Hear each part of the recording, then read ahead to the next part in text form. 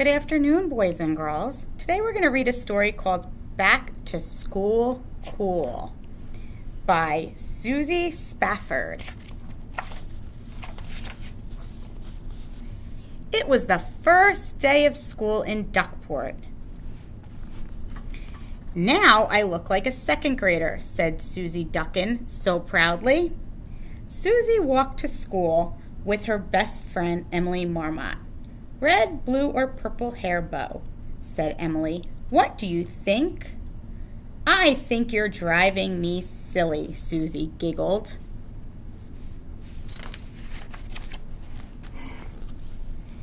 Zip! Jack Quacker flew past them on his skateboard. Woohoo! He shouted. Second grader coming through. Look out! Susie called. Jack whipped past a girl. Oh no, said Susie. That's my new neighbor Penelope O'Quinn. Are you okay, Penelope? She called. I'm all right, Penelope said. Her voice was very soft. Emily helped Penelope pick up her lunch. What an interesting lunch, thought Susie. Olives, tuna, and a marshmallow sandwich. And a green banana. Want to walk to school with us? Susie asked. That would be nice, said Penelope. That would be great, she thought. She didn't know many Duckport kids yet. I can't wait to meet our new teacher, Susie said. I brought her something, Penelope said. Shyly, see? It sure is thorny, Emily noted. Thank you, said Penelope. I want to get her something no one else would. At the schoolyard, the girls joined a jump rope game. Let's do the bubblegum song, called Susie. Suddenly, a voice boomed. Bubblegum, bubblegum, in a dish. How many pieces do you wish? 1, 2, 3, 4, 5, 6.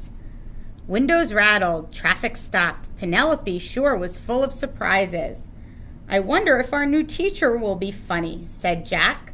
I wonder if she's strict, said Corky Turtle. I wonder why she's not here yet, asked Susie.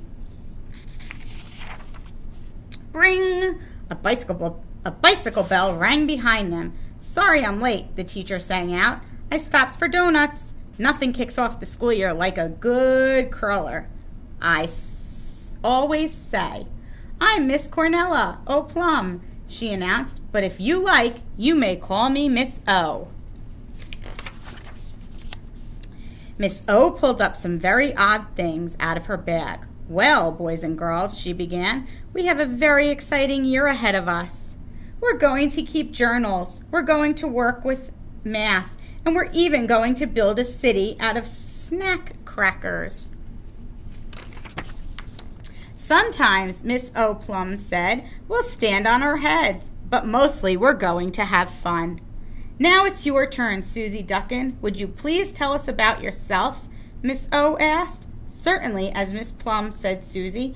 Folks always noticed Susie's good manners. Miss O did too. Susie told about her rock collection. Then Jack showed his latest skateboard movie. Corky said that he liked maps.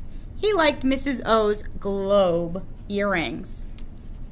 Emily skipped her turn. She was busy handing out napkins. Donuts can be so messy, she said. Finally, it was Penelope's turn. My favorite color is brown because it goes with me, she began, and my favorite snack is stuffed olives because I like food that looks you in the eye. And I like being a porcupine because I can put stuff on my quills. Her classmates laughed. They liked this new kid.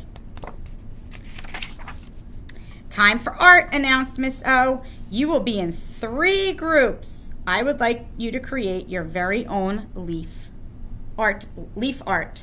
Think about expressing the beauty of the season in a whole new way. No idea is a bad idea. Let's think of something really cool, Susie said to her friends. Let's wait and see what everybody else is doing, said Jack. Emily scowled. That's a bad idea, Miss O said. There are no bad ideas, said Jack. Trust me, said Susie. Copying is always a bad idea. I know what we could make, Penelope said softly. She told everyone her plan. All the groups were hard at work. Finally, Mrs. O called out, Finish up, it's showtime. Vivian Snortwood's group went first. I put the leaves under paper, said Vivian, and we rubbed crayons on top. Very nice, Miss O. I love the colors. The next group unrolled the paper. The trees on their picture were covered with real leaves. I like the way you use those leaves, said Mrs. O. Next group. Susie and her friends made a pile of leaves in the middle of the floor. All was quiet. Then Penelope called, I give you fall! Jack turned on the fan. The leaves swirled all around. It was like being outside on a windy day. The children and Mrs. O clapped and clapped. Bravo, said Mrs. O. Living art. How wonderful. Your idea was really different, Jack told Penelope, but it turned out great. Penelope's ideas are different, said Susie, and that's what we liked about her. The end.